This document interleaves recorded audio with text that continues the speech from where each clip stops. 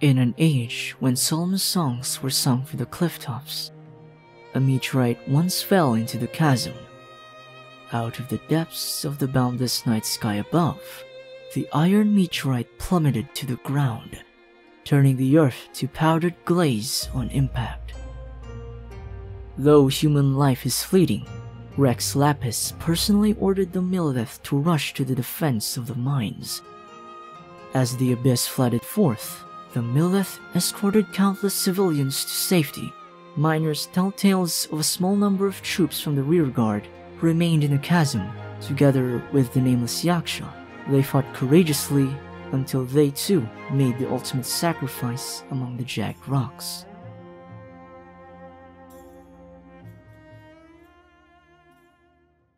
Hey guys, I'm Clementine and I'm back with another installment of Genshin Impact lore and interesting things series. In this episode, we're going to be explaining the story behind the Tenacity of the Millelith Artifact Set. When the Millelith was first founded, Liyue was still a savage and dangerous place. The elders of towns, villages, and tribes would pledge oaths of allegiance with a golden cup.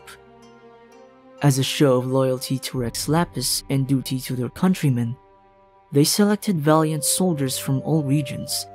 These soldiers became known as the Millelith. 500 years ago, on one evening, a meteorite once fell into the chasm, plummeting down to the ground, turning the earth to powdered glaze on impact. As the abyss flooded forth, the Millelith escorted countless civilians to safety.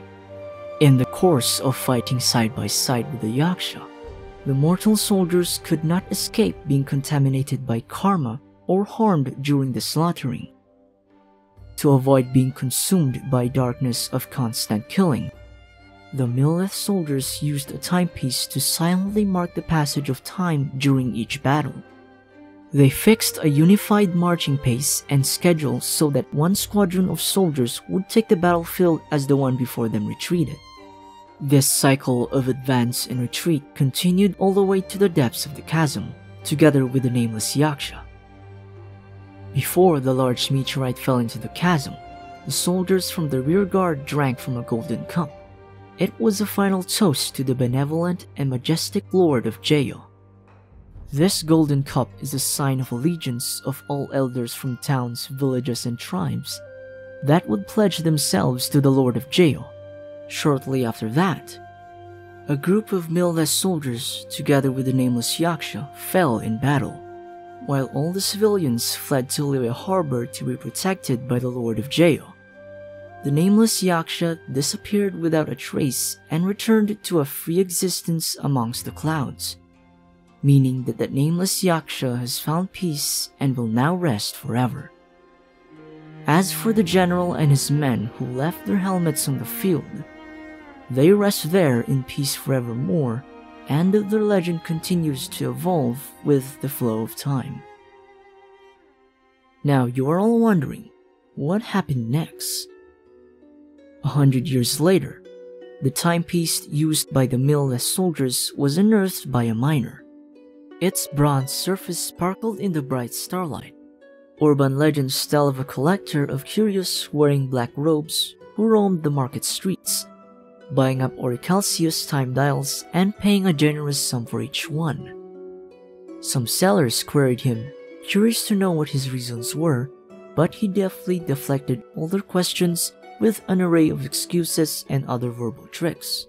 As for what this individual's true motive was, perhaps only the unyielding forward march of time can finally deliver a satisfying explanation. As more centuries passed, eventually, the people of Liyue would tell tales of an era of catastrophe and a Nameless Yaksha. Tales of how heroes from disparate heritages and different lands united under a single banner against the abyss. Inevitably, the tale would touch upon the cup, and how the blood of those that went before remained clear and spotless as the day it was spilled. Let us then dig deeper into more of the Millelith's origin and its real-life connections. Now, the term Millelith is derived from the Latin word mille, which means thousand, and Greek word lithos, which means stone. Given that they served the Lord of Jeo, and uses strength in numbers. This is probably why they are named as Millelith.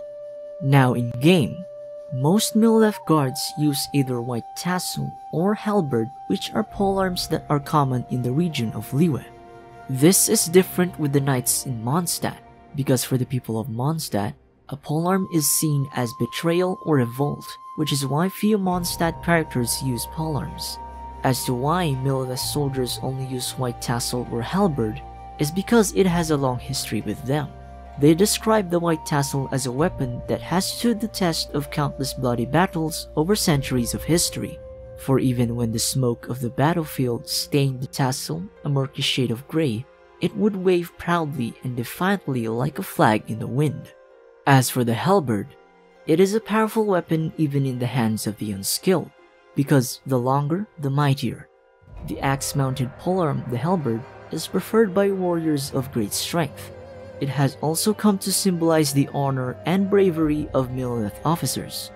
Though peace prevails in the Liyue harbor today, the sight of brave warriors with halberd in hand is a ubiquitous one on the city streets. This weapon is also only obtained through chests and not on gacha, so before you use this in enhancing some of your 4-star weapons, give it a consideration because you might not get this type of weapon again. Now that concludes the story behind the Tenacity of the Millelith set. I hope you enjoyed the video. Thank you so much for watching, and if you hung around till the end and think it deserves one, give the video a like. If you want more videos like this in the future, considering subscribing to be notified for more videos on Genshin Impact lore. Once again, I'm Clementine, and I'll see you again in the next one.